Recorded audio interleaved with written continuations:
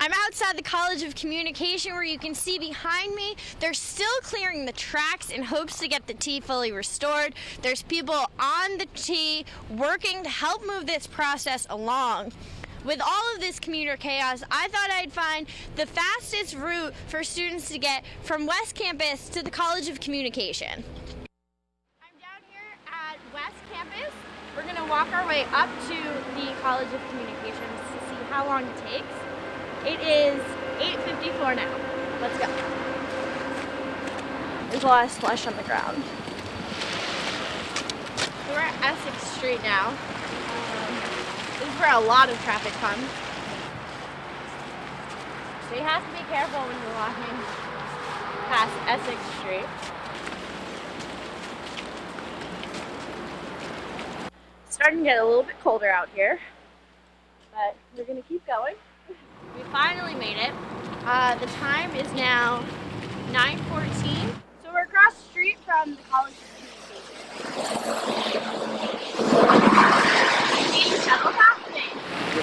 So this bus stop here that we're waiting on for about 5 minutes.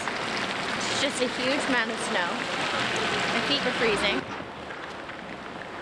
Okay, so this is the bus stop.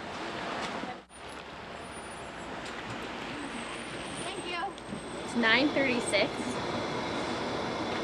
Bus is a little packed.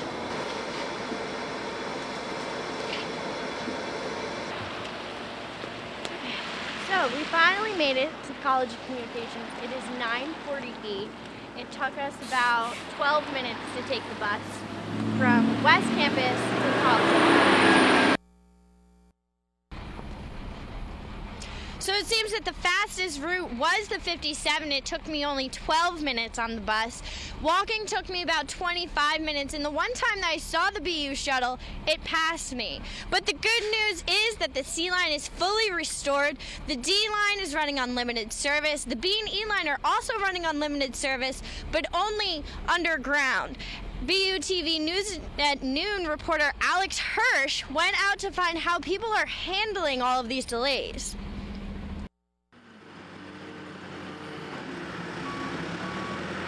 The snow is never ending here in Boston. The MBTA has announced that the T will not be fully operational for at least another 30 days.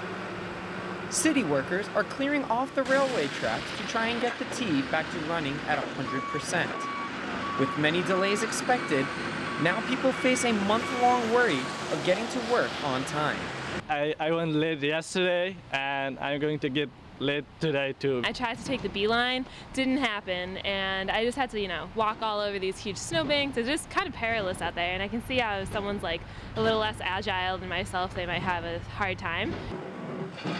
With the MBTA and buses being delayed or canceled, workers are not the only people that have had wrenches thrown into their schedules. Many students have had to miss classes because of the MBTA delays and are wondering if their monthly and semester passes will be refunded at all. Students pay as much as $200 a semester for these T passes, but are students getting what they pay for? I haven't used the T at all this month in February, so am I going to get reimbursed for that month? At this point, don't expect a lot from the MBTA just because the organization is it's crazy right now, but I think there should be some kind of a refund, but like I said, I'm not waiting around for it. The MBTA has yet to release a statement on reimbursements, but when they do, they will certainly be getting a lot of phone calls. With the BU News Service, I'm Alex Hirsch. And for those of you trying to take an Uber to campus, keep in mind that the traffic is heavy as well as the surge. I took an Uber this morning from Brighton to the College of Communications. It only takes about 15 minutes, usually costs about $12. 25 minutes into the ride and I was only at the BU Bridge. So I decided to get out and walk the rest of the way. I ended up being a half an hour late and the Uber itself cost me about $40. So just keep that in mind. For BU TV News at Noon, I'm Keiko.